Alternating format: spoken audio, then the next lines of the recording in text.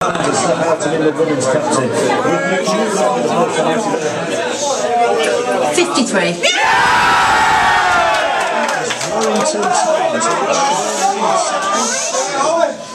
At home, Number 18.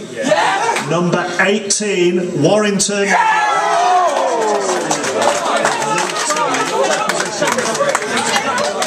happy. 7 o'clock. Warrington, 56. Really exciting. The chairman promised us a few quid if we got league opposition, so we made up. The lads will be really pleased with it. It's a big league club who themselves have benefited from decent FA Cup draws in the past. Yeah, I've played in the FA Cup against Exeter for Rochdale, so it'll be good to get them at our place. I'm sure they'll be looking forward to it. I know you have to get past. Okay, I'm with Roger Hunt, a former Warrington legend who went on to win the World Cup with England after starring for Liverpool.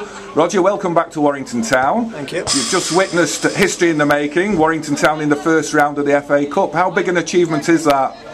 Well, it's a massive achievement. Well, I think it's about 50 years since I played here, and this is the first time, they found this particular game, And they've drawn Exeter at home. Do you think that's a winnable game? Well, it is a winnable game, yeah. I mean, Exeter obviously, in the high league, but we're playing at home, so we've got a good chance. They've got a long way to travel. And from your own career in the FA Cup, what are your memories? Well, the big memory is winning the FA Cup. What year was that? Can you remember? Yeah, I think it was 1965. I think it was. I was only 2 then. I don't quite remember that. Yeah. But anyway, because it's every player's ambition to win the FA Cup, and in those days, the FA Cup was more important than the league.